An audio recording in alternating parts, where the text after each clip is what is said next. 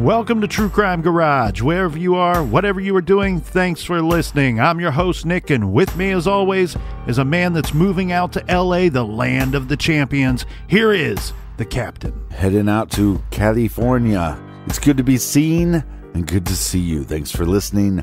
Thanks for telling a friend.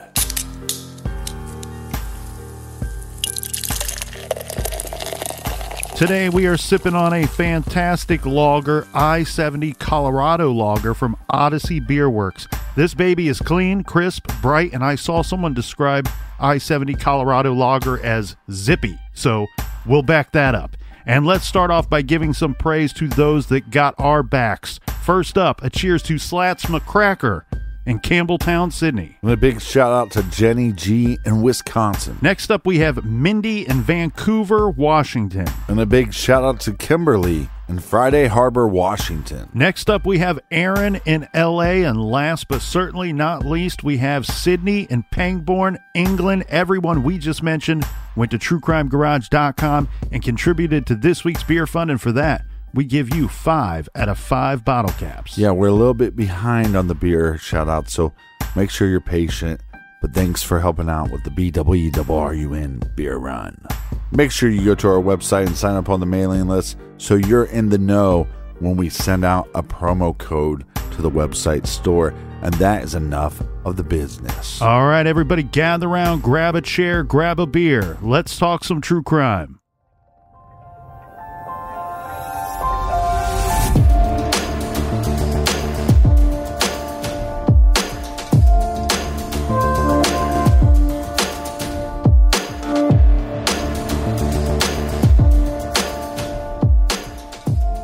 24-year-old Nancy Kitzmiller played soccer throughout high school and at Oklahoma State University, where she graduated with a degree in geography. She returned home after graduation and organized her old high school soccer buddies to play in an indoor soccer league. She loved her country and Western music and was a line dancing fanatic. She had a big smile, blue eyes, and long, curly brown hair. Now, Nancy wanted to be a cartographer. She applied for a job with the Defense Mapping Agency, headquartered in St. Louis. For this job, she needed top secret security clearance. This is going to take some time to get, and she had been waiting for about a year, where we pick up our story in May of 1992. So Nancy's finished with school, and she's going to work at a store called Boot Village in St. Charles, Missouri. This is while she's waiting on that security clearance. Nancy's parents say that Nancy was expecting that clearance to come within 2 weeks of the time of her death. The Bogey Hills Plaza Boot Village store in St. Charles, Missouri opened on Sunday, May 3rd, 1992 at noon that day. Nancy was one of several managers that worked at the store. Well, this location is going to be similar to some of the other locations in this story where, yes, it's a business, but it's surrounded by other businesses. But since it's a Sunday, the other businesses aren't going to be open. Yeah, it's a busy area, and some of these other stores in this immediate area will be closed due to the Sunday. This Western footwear store is located at 2079 Zumbehl Road, and I'll spell that because I'm a moron in the garage who can't say things. It's Zumbehl Road. Nancy will be working the early shift by herself because business is typically slow on a Sunday.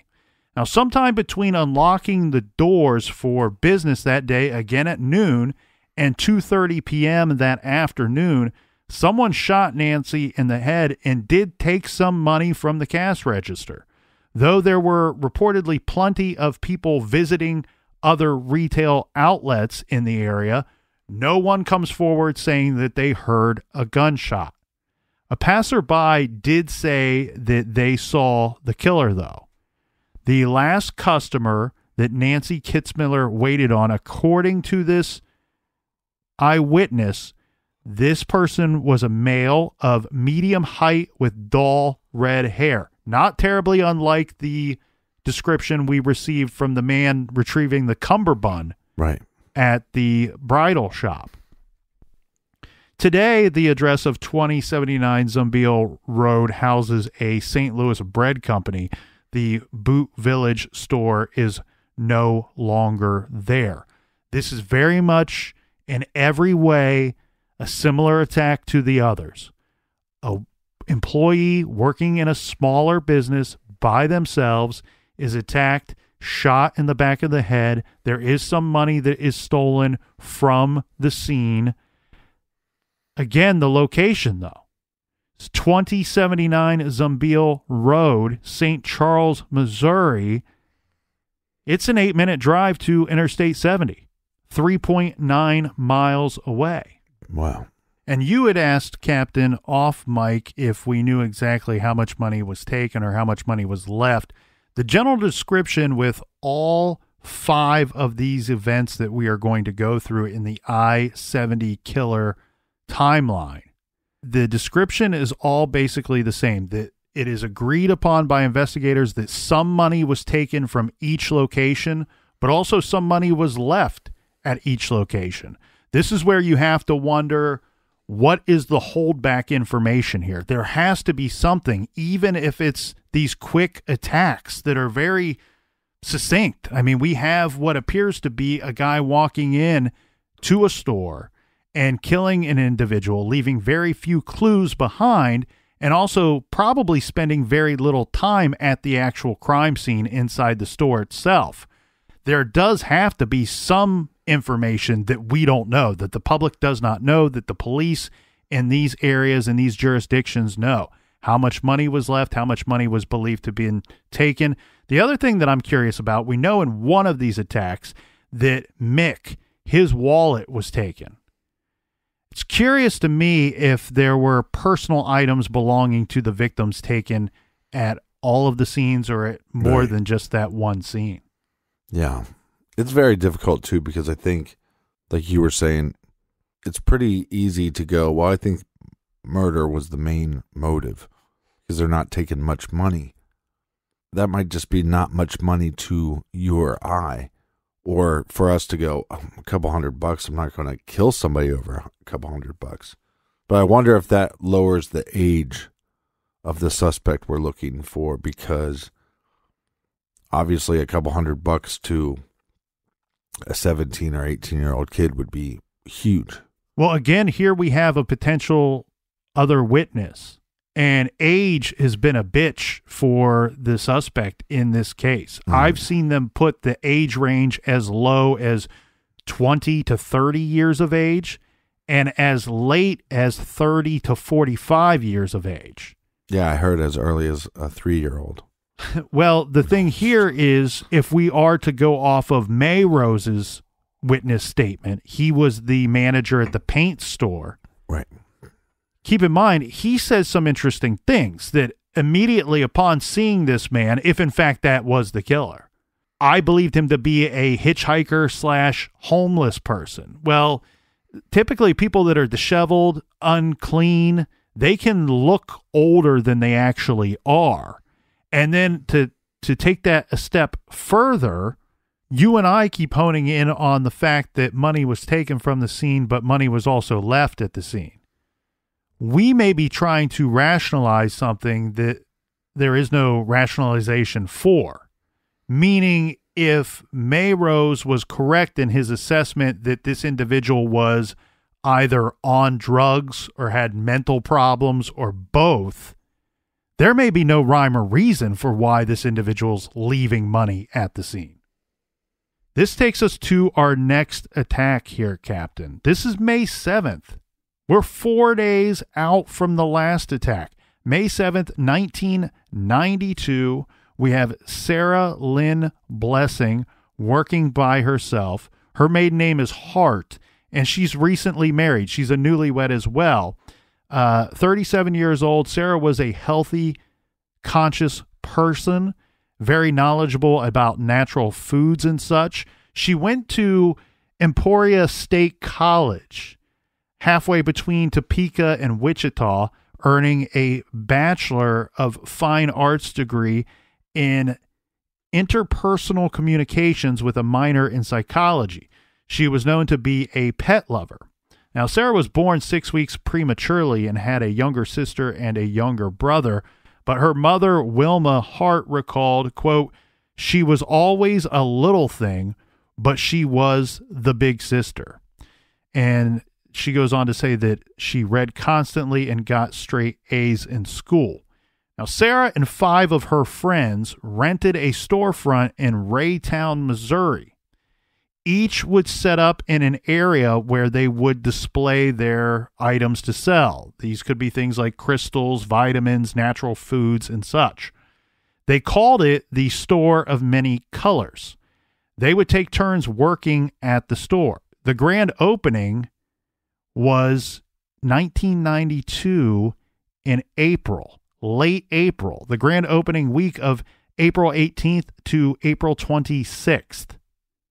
So another bizarre situation here, Captain, because we're now on our second store where it has just recently opened. On May 7th, this was a Thursday, it was Sarah's turn to work. She's working alone. That is the day that she was killed. Sarah was in the store alone when a man wearing a gray sports coat, slacks, and dress shoes strolled across the large parking lot toward the Shop of Many Colors, the store that we're talking about. Now, this guy is going to stand out to witnesses because most people drove to the popular strip mall, and, of course, they're going to park right in front of the store that they are intending to go into. So this guy, he's not seen getting out of a vehicle. He's seen walking the distance of the parking lot and then selecting this store, the Store of Many Colors. Tim Hickman owned a video store that was next door to the gift shop where we have our young woman working, where he said that he heard loud bangs. After hearing this, he said that he saw a man walking up the hill behind the shop, and he believed heading in the direction of Interstate 70. He goes next door, enters the shop, and discovers Sarah's body lying on the floor. Then we have a clerk at a nearby grocery store who was outside collecting carts. If you look at this location on a map, what we have here, Captain, is we have, let's picture a square with 3 sides, and one of the sides not fully complete. But what we have by that, pointing that out, is we have shops that are facing one another with a large parking lot in the center of all of these shops. The location of this grocery store, which is the largest shop in this strip mall location, is across the street, or across the parking lot, I should say, from the gift shop. What he is going to see is a man exit the gift shop and then walk in the direction behind the store. Behind the store, there's a hill, a street, and then if you go beyond that, there's a neighborhood. But this person, this second eyewitness, says that he saw this man walking north at 63rd and Woodson, which is just about 3 miles south of I-70.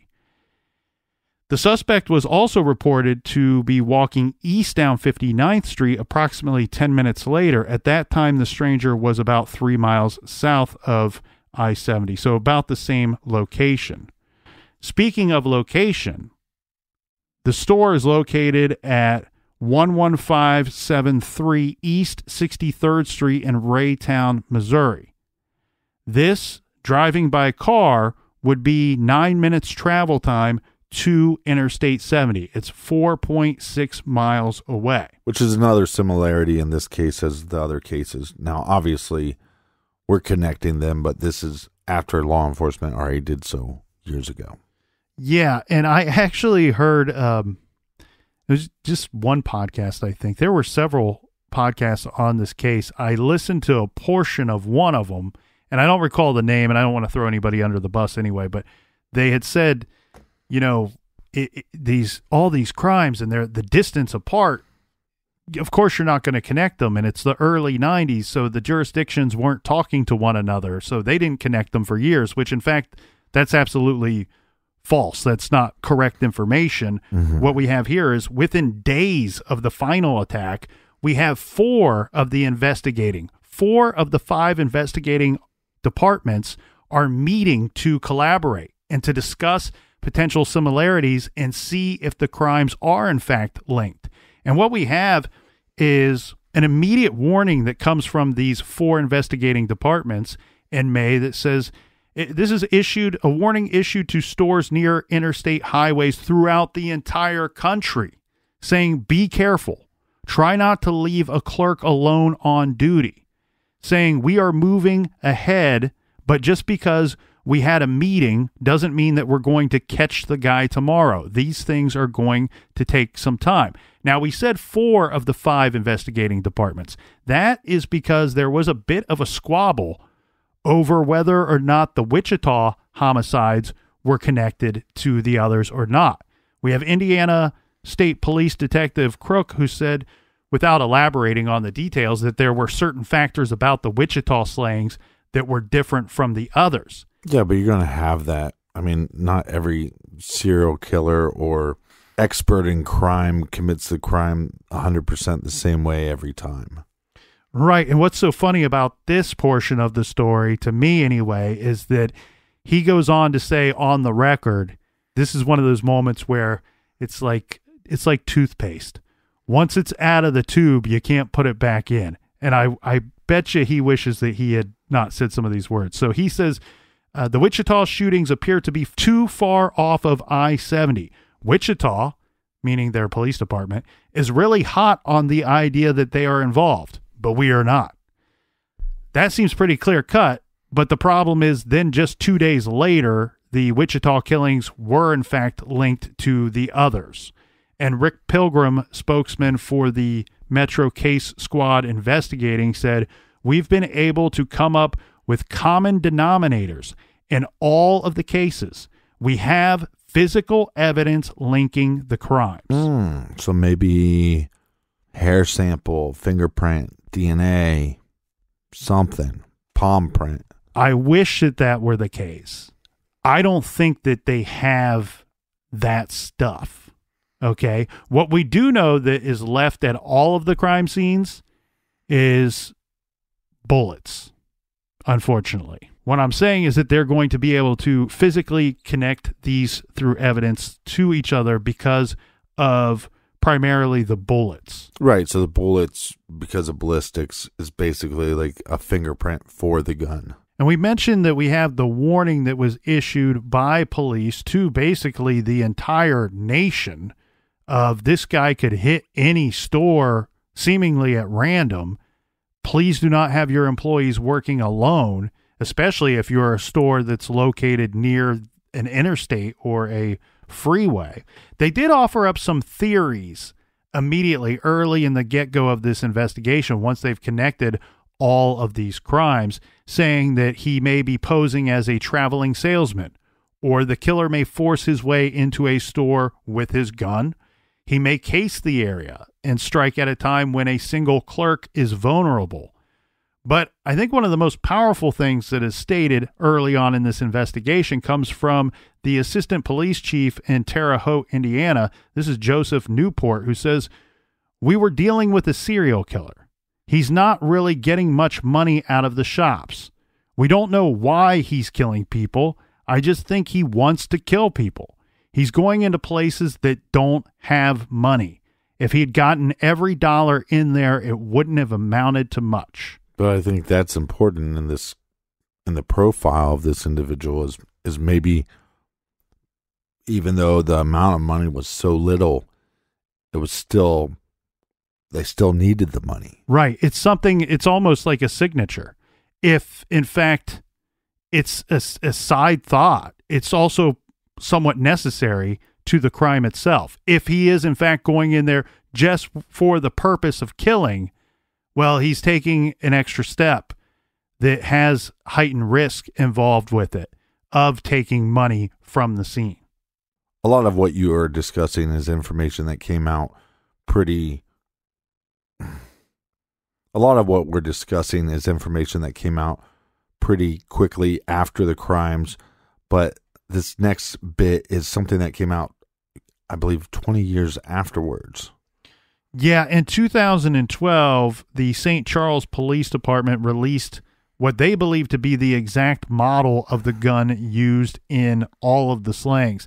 And we say all of the slayings, I think we really need to hone in on something before we get into the details of this weapon here.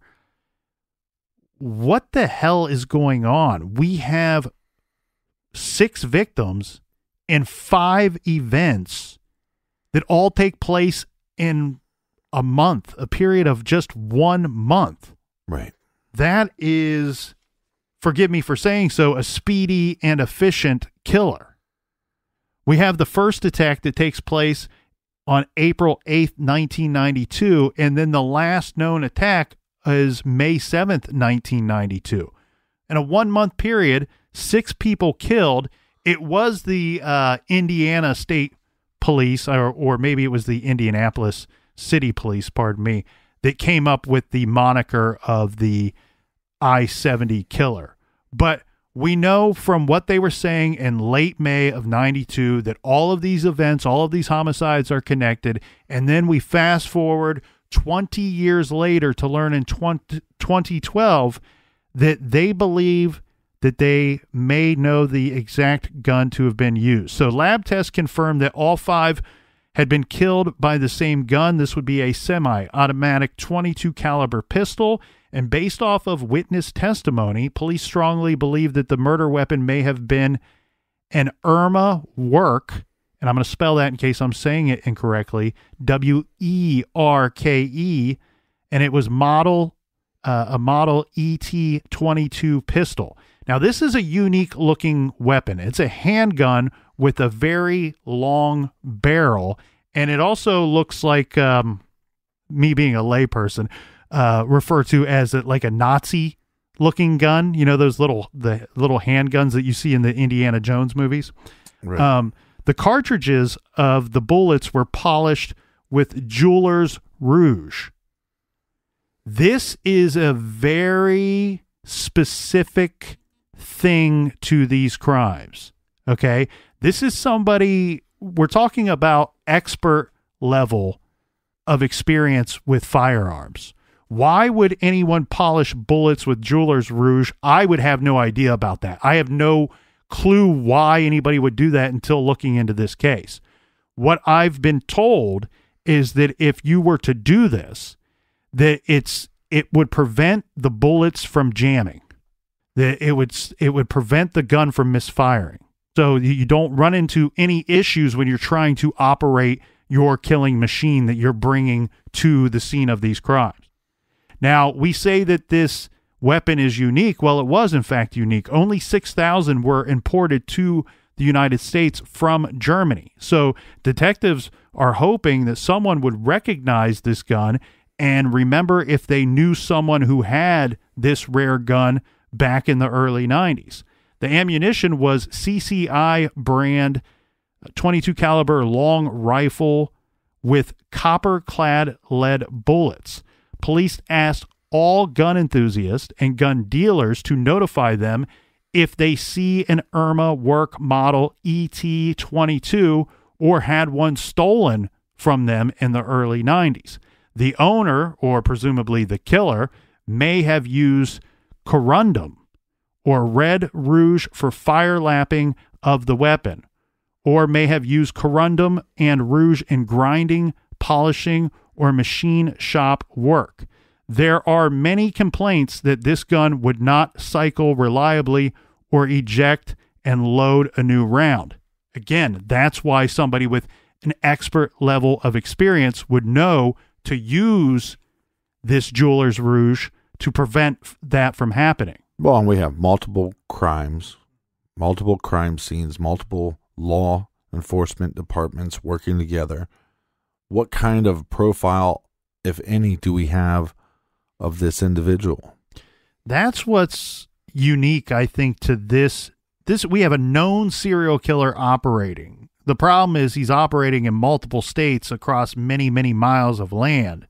But what's unique to this case amongst the others is I couldn't really find a profile. What I could find is several statements by several different departments that said at the time, early 1992, saying we are working with the FBI to provide them information and details of the crime so that they can put together a psychological profile of the I-70 killer. Well, you look, you wait, you look again, nothing. What you find is a month or two later, a different department saying the same thing. We are working with the FBI to provide them details of the crime so that they can put together a psychological profile.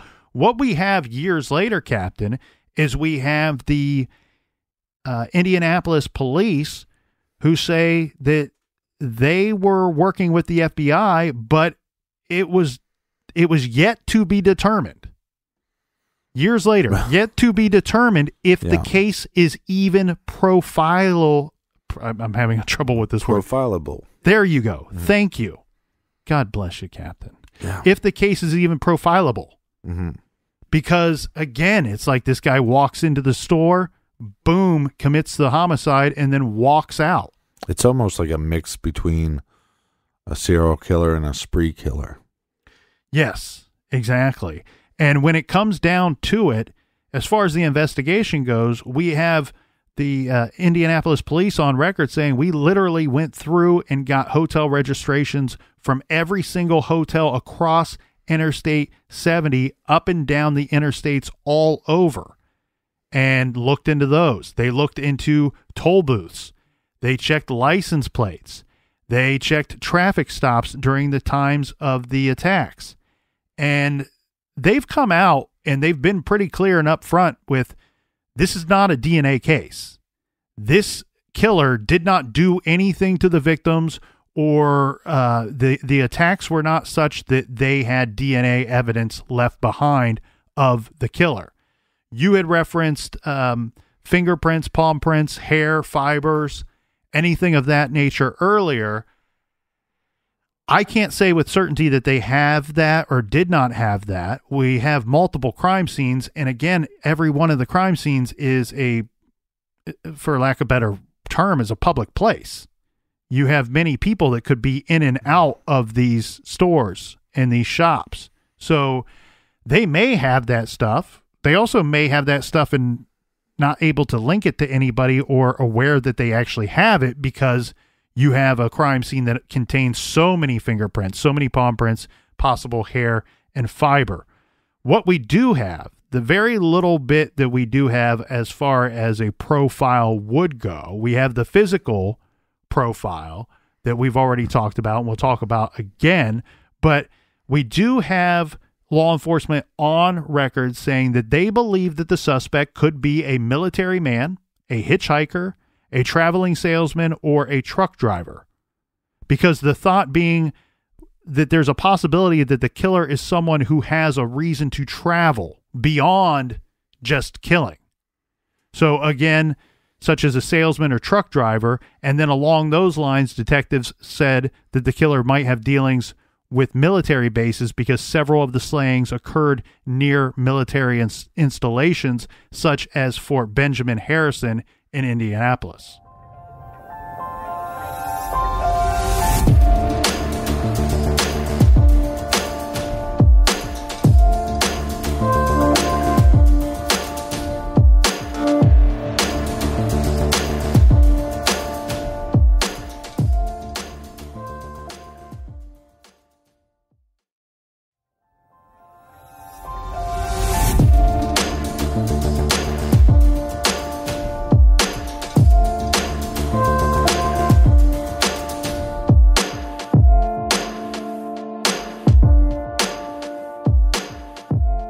What is up, chicken butt? Cheers, mates, and welcome back. We got a lot more to dive into in the I-70 killer case. For all of you diehard garage listeners out there, we just put out another off-the-record episode on Stitcher Premium yesterday, so make sure you check that out. So in this case, it's not clear, but it seems like there's no one source of profile, but we do have a composite for this individual. Yes, we do. And the general consensus seems to be that police describe the suspect as a white male in his mid-20s to mid-30s, with the remark of, but more likely in his mid-30s. Eyewitnesses have described this man as 5 feet 7 inches to 5 feet, all the way up to 5 feet 9 inches tall, about 150 pounds, with reddish-colored or light-colored hair, and a stubble beard or faint beard. And I might be wrong, but it seems like from the furthest distance from Indianapolis to, I believe it's Wichita, it's a 10-hour radius that we have. So multiple places that this killer could be residing. Do we have any evidence or any clues to pinpoint that down? Yeah, so I want to talk a little bit about some gangbusters work that is being done by a guy going by Quester.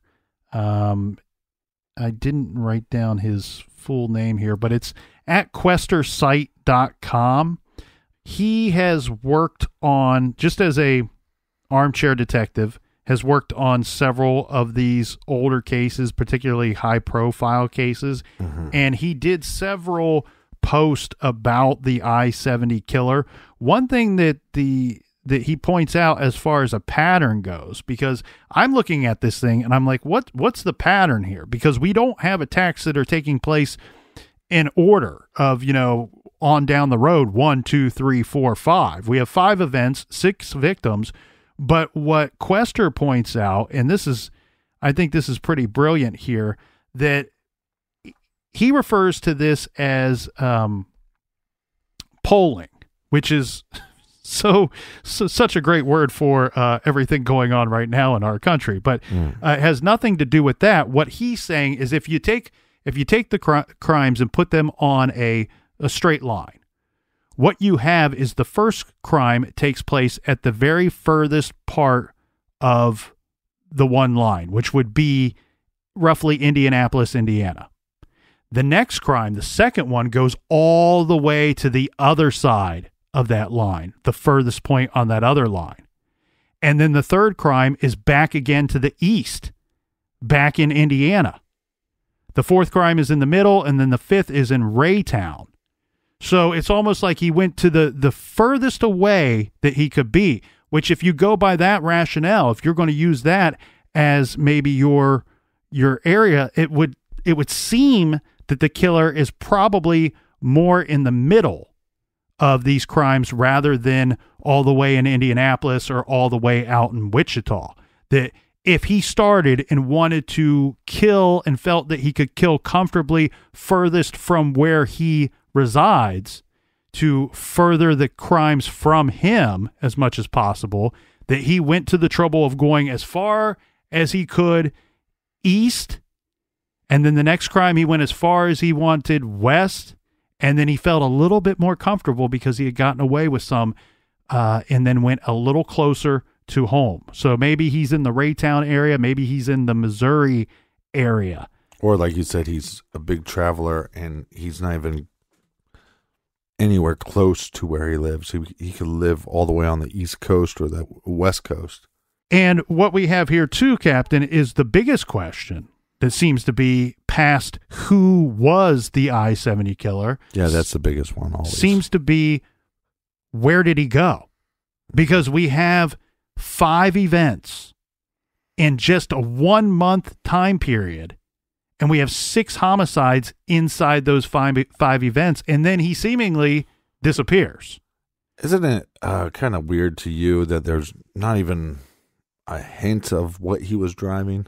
I think that is something that's very smart that you point out, because what I think he was doing is, I don't think this guy was hitching a ride. I don't think that he thought that. Doesn't make a lot of sense. No, it doesn't make any sense at all. Somebody would have came forward and said, you know what, I picked up this individual, or this individual would have been, if the motive was just murder, why wouldn't they just murder the person that drove them?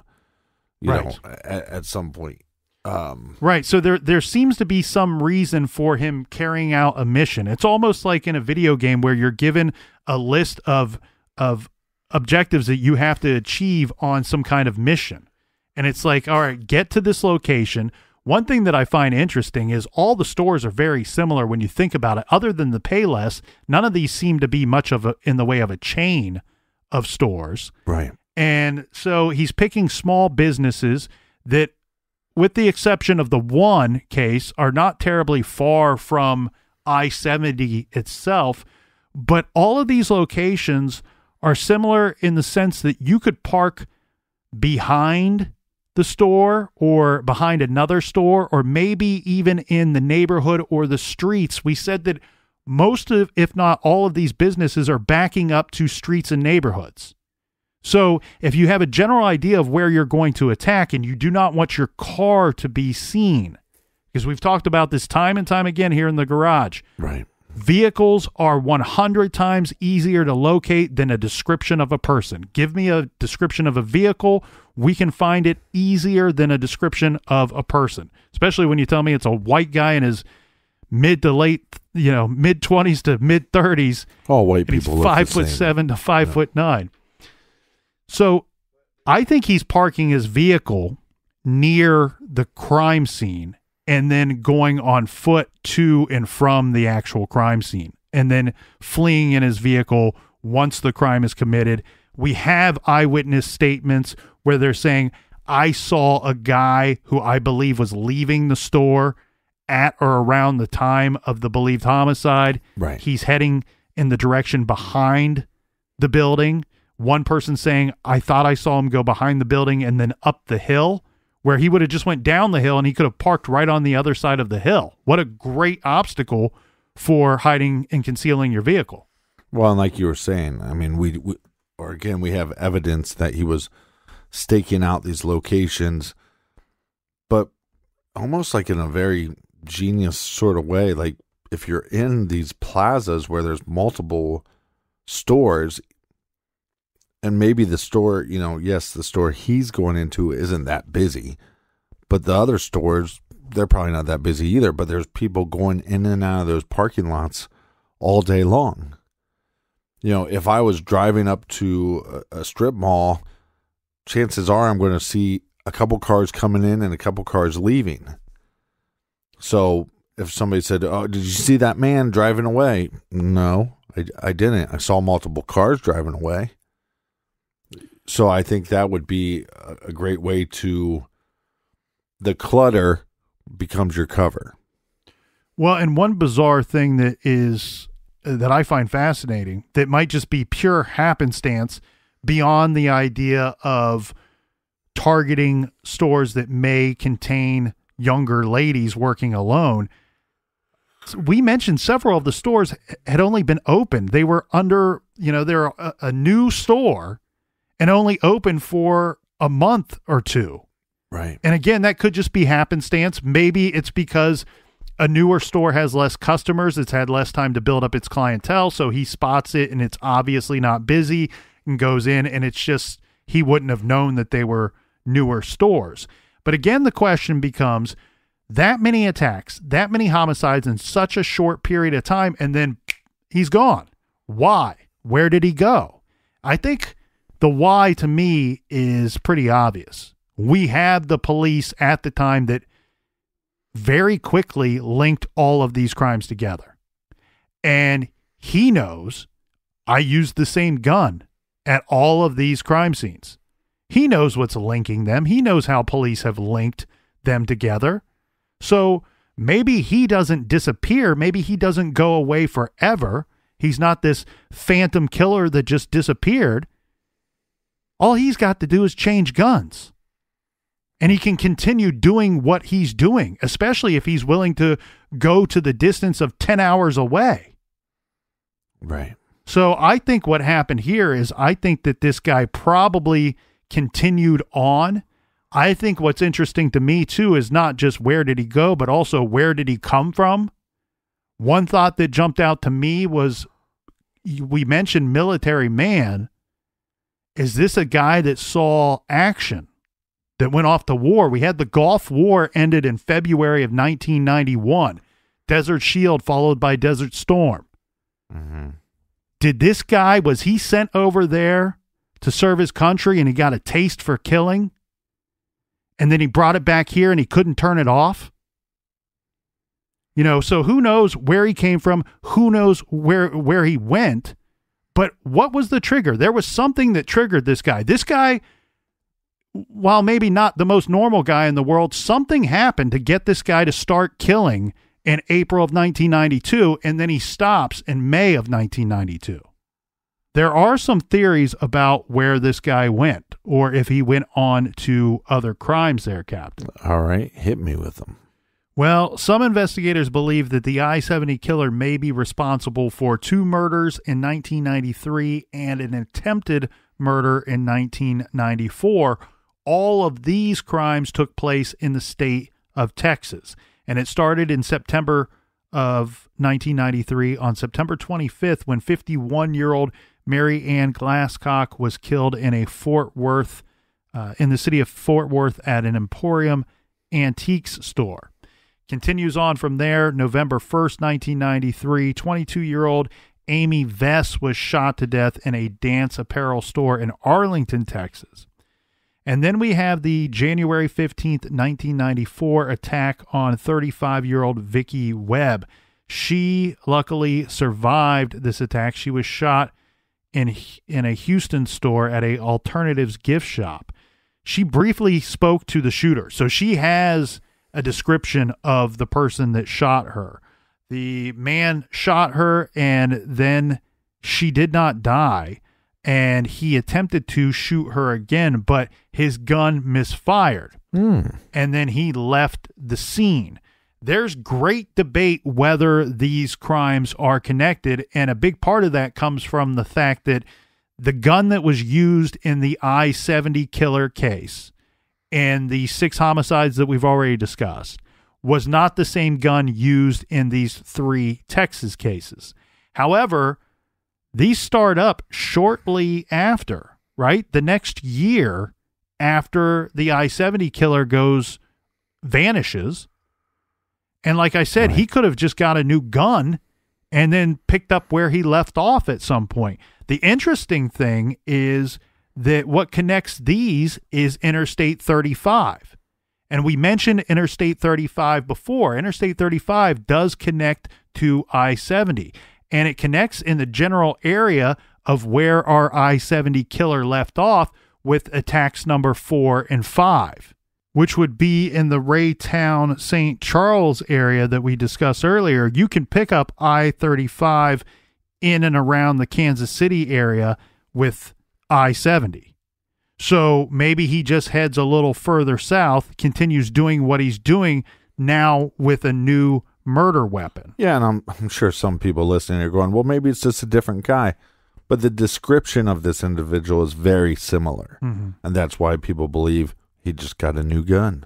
We have a surviving witness in the I-35 attack who describes the killer to look similar to that of the description given about the I-70 killer. And in the I-35 killer, in the final attack, the vague description that we get here is a white guy, about 5'8", maybe 5'9" tall, reddish hair, 150 to 160 pounds, faint beard, brown jacket, and dark pants. So not unlike the other cases, the I-70 cases. Let's get into some suspects here, Captain, before we wrap up. Some of these will be suspects that have been named by law enforcement, and some of it named by garage armchair detectives such as ourselves. Mm-hmm. The first suspect that we have to talk about is a man that died in July of 1996, and it is Herb Baumeister. Okay, who is Herb Baumeister? He's an American man with a bad name. He's an American suspected serial killer. This was a very successful man. He resided in Westfield, Indiana. Baumeister was under investigation for murdering over a dozen men in the early 1990s, most of whom were last seen at gay bars. Investigators found the remains of 11 persons, 8 which they identified. 3 remain unidentified to this day. on Baumeister's property. If, in fact, he was the killer of these people, he's dead, so it's been tough to determine that.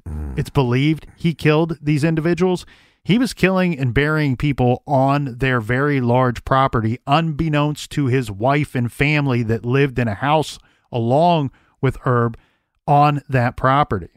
After an arrest warrant was issued for him, he fled to Canada, and then he killed himself before he could be arrested and brought to trial. He never confessed to any of these crimes. His suicide note made no mention of the murder allegations against him.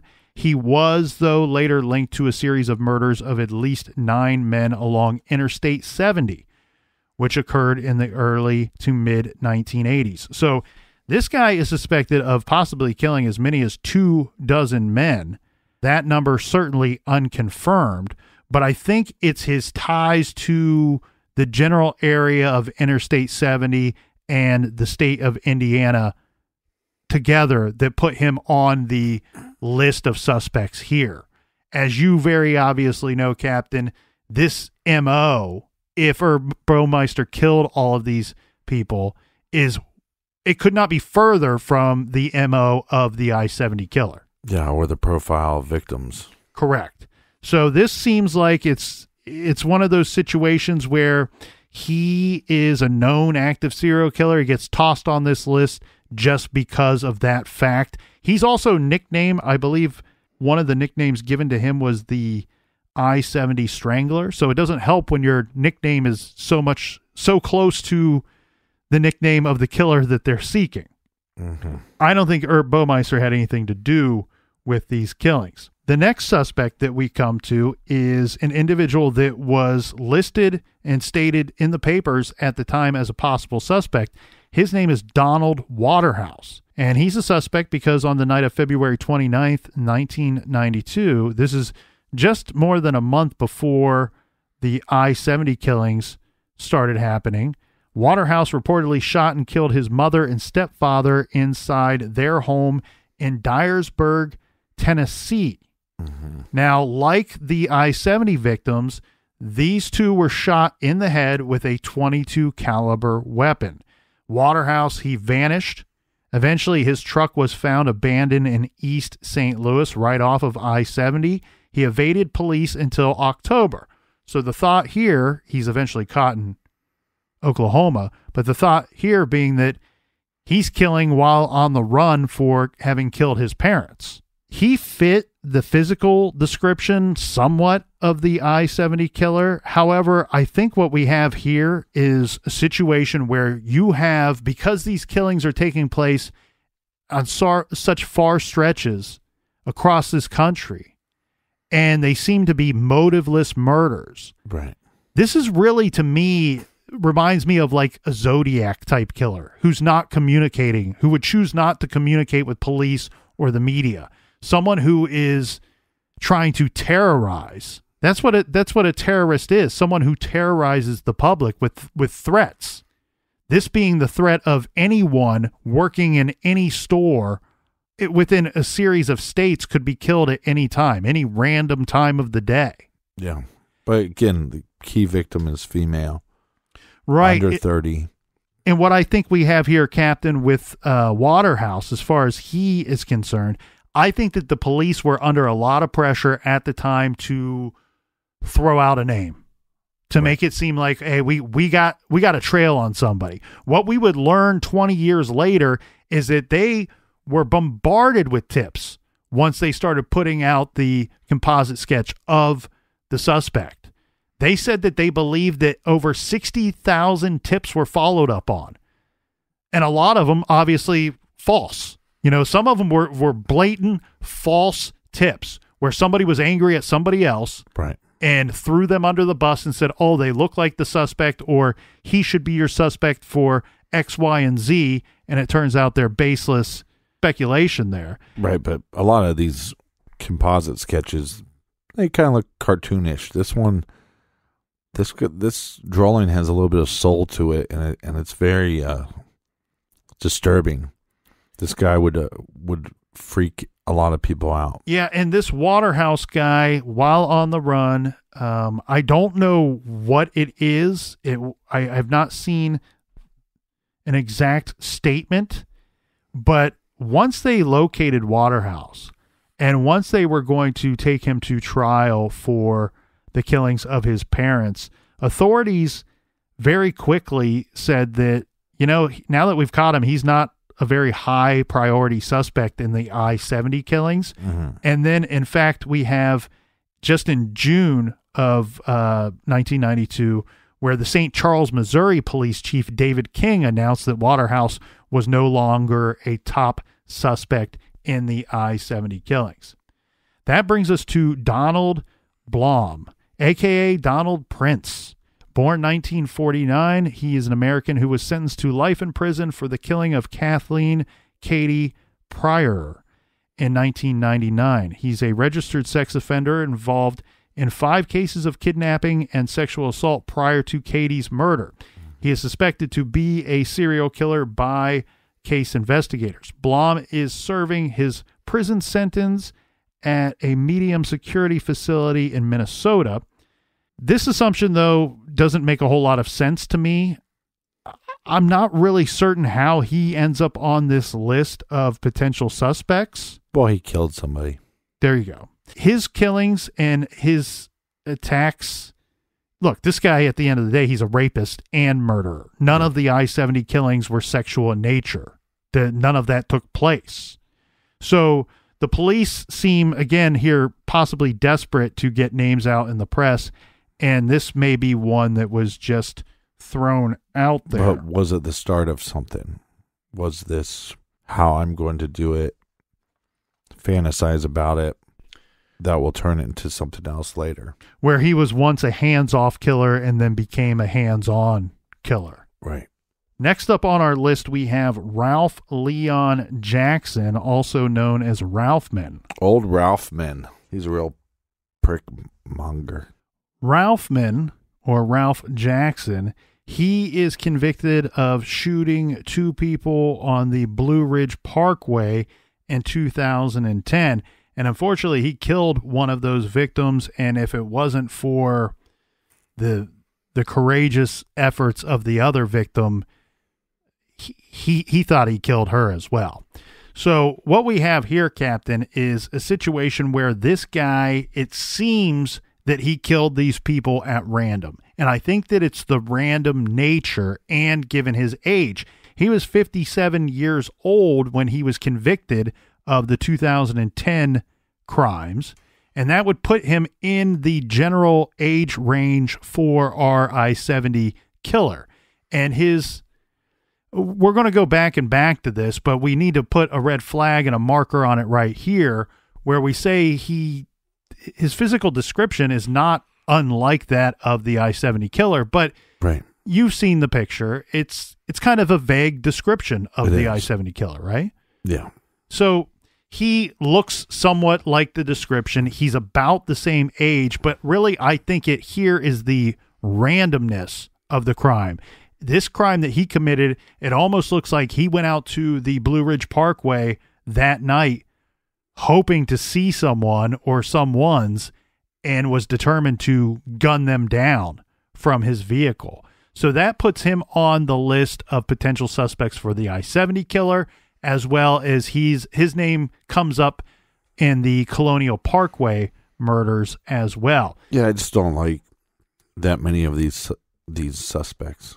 Well, I think it's because there's no really good clues here in any of these cases that we have what I would consider great suspects. Well, I also think it's because the MO is so strange. It definitely seems like he was targeting a certain type of victim, but it doesn't seem like it was sexual in nature.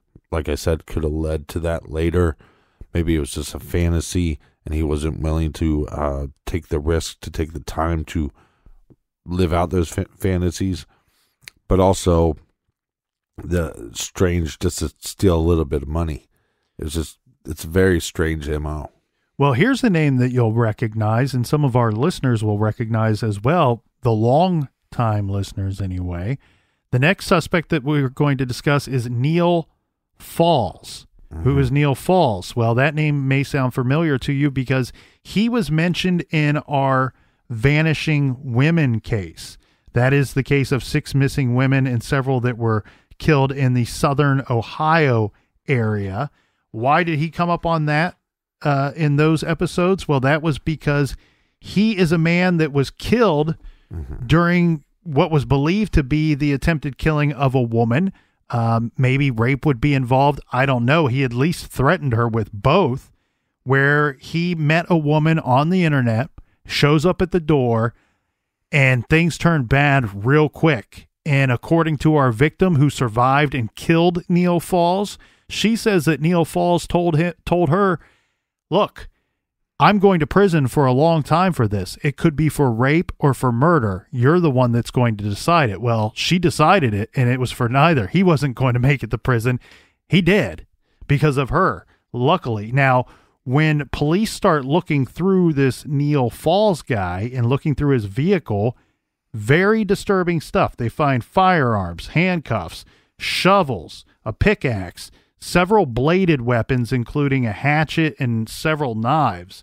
And he had a bulletproof vest on him. Now, he was a good distance from where he lived. Yeah. And so the thought here is not just that this guy is willing to travel to kill, but some people did some very interesting work, because remember, we have our I-70 killer who would have been in his early 20s to maybe mid to late 30s.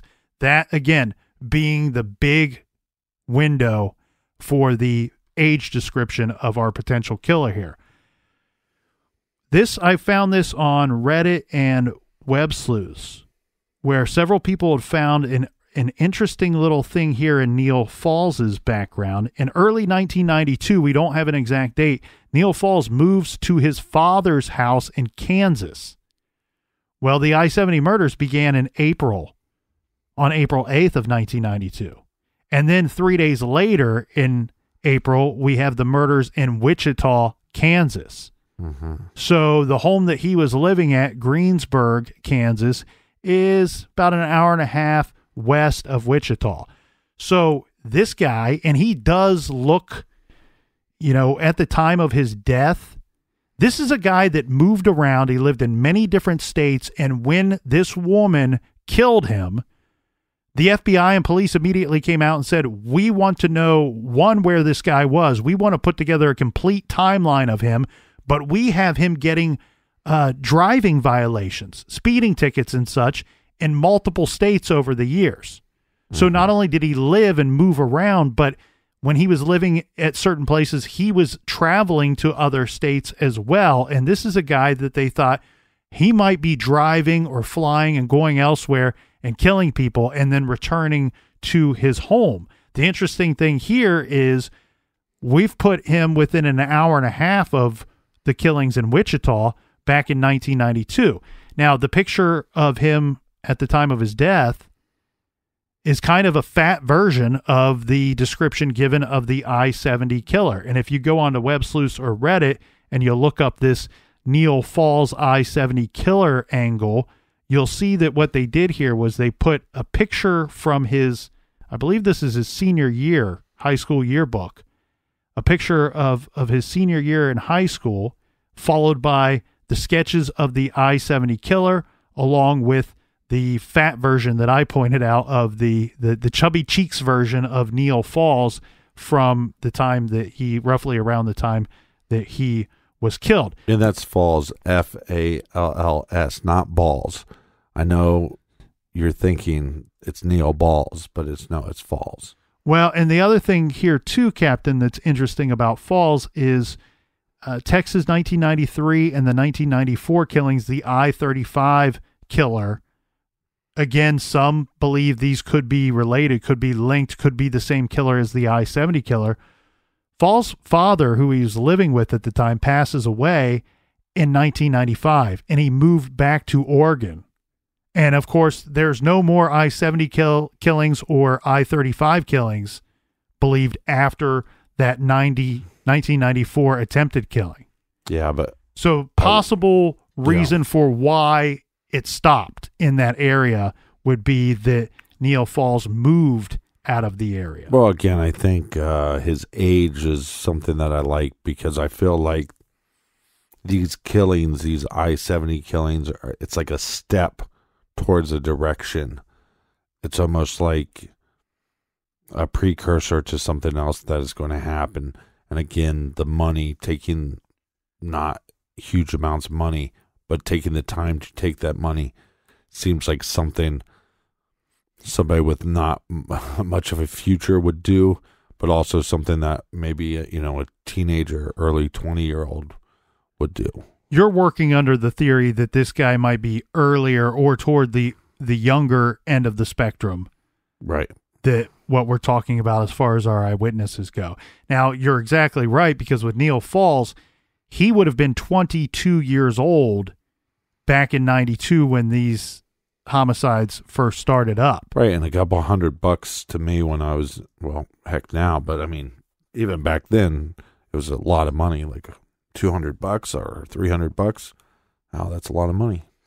I actually think if, in fact, that this guy is a cold, calculated killer, that if he's all there, that if he's not on drugs, not mental problems or both, like one of the witnesses stated, that I think that the robbery or the taking of the money is really just to throw the police off. I guess I don't know what he's throwing them off of, because the murder still took place.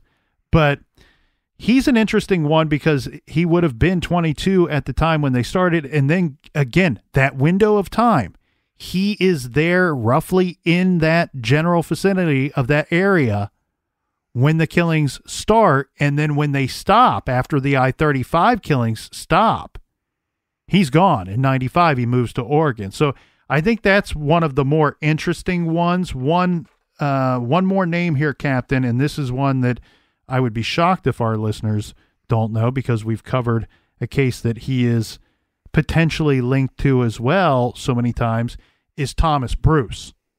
And if you remember correctly, he is a Delphi suspect. He is a known killer. And I think people have linked him to the I-70 killer simply because Indiana's part of the story for the I-70 killer. Two of the known events linked to the I-70 killer took place in the state of Indiana. And his crimes, he was in St. Louis when he got picked up just a year or so ago, because what did he do? Remember, he went into that Catholic supply store.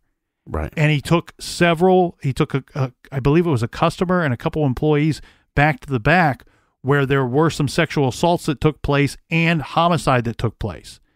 And he was on the run for a very short period of time before they tracked him down and found him. His age would put him at about the right age. Again, I think that the age range for the I-70 killer is vast. Yeah, I mean, it's just big. So it gets difficult to really pinpoint down and say, oh, the age is right. Mm-hmm. When we're talking about a span of 15 years, maybe, for our potential I-70 killer. But Bruce is an interesting one simply because he does this attack. He's locked up. He's been quiet ever since. Some people are trying to link him to Delphi. Some people are trying to link him to other cases. And because of the nature of the known attack that he did, the known homicide that he did do, that there's no question about, it's similar in ways to that of the I-70 killer. Yeah, one of my issues, though, is I feel like some of these actions of this crime show, again, either maybe somebody that's just not mentally stable, then they're probably locked up for something else, or these actions are a little immature, which doesn't really go with the sketch in my mind, because to me the sketch seems older. So it's a very difficult case. It's very difficult because, again, it goes to, why did this even start in the first place, and then where did this killer go? He's not apprehended for these homicides, at least. He may be, as you said, locked up for something else. At this point, if he was older, he may have even passed away. This is an interesting case because it's one that unlike many other cases, it would seem that there would be very few clues for law enforcement to work with to finding this guy. And really, to be honest with you, Captain, the only hope that I have that the I-70 killer is ever identified, I mean, you're talking 26, 27, 28 years later. Mm-hmm. Very little clues to go on back in 1992. Well, again, the investigator said at the time on the one homicide, this case was cold by the end of the week. Right. There's so little go on. We don't even have a profile of the suspect.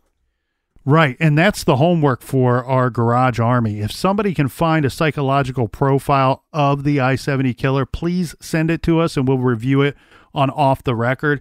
Because like I said, it was stated multiple times in the paper that these different departments were going to work with the FBI to see if they could put together a psychological profile of the I-70 killer. What we do have is months later where somebody says, we don't even know if we have enough to put together a profile of this guy. And this guy's had 5 different events, 6 different homicides in the course of a month. Mm-hmm.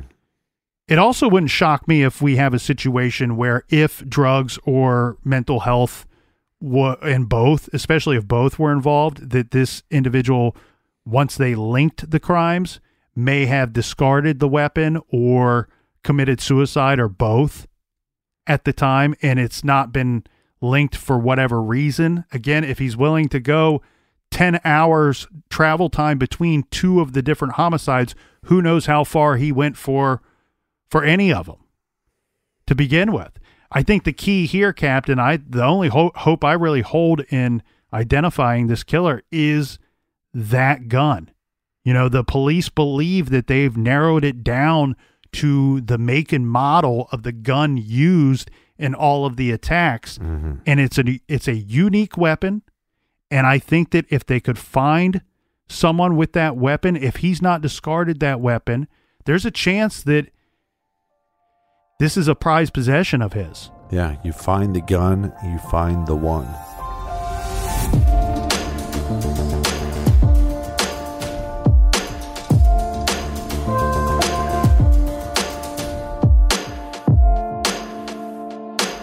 Thank you so much for hanging out with us in the garage again and again and again for all these great stories. Colonel, do we have any recommended reading? This week we are recommending Killer on the Road, Violence and the American Interstate by Ginger Strand. Killer on the Road tells the entwined stories of America's highways and its highway killers. You can find that great title and many more at truecrimegarage.com. And make sure when you're at the website you sign up on the mailing list. And until next week, be good, be kind, and don't litter.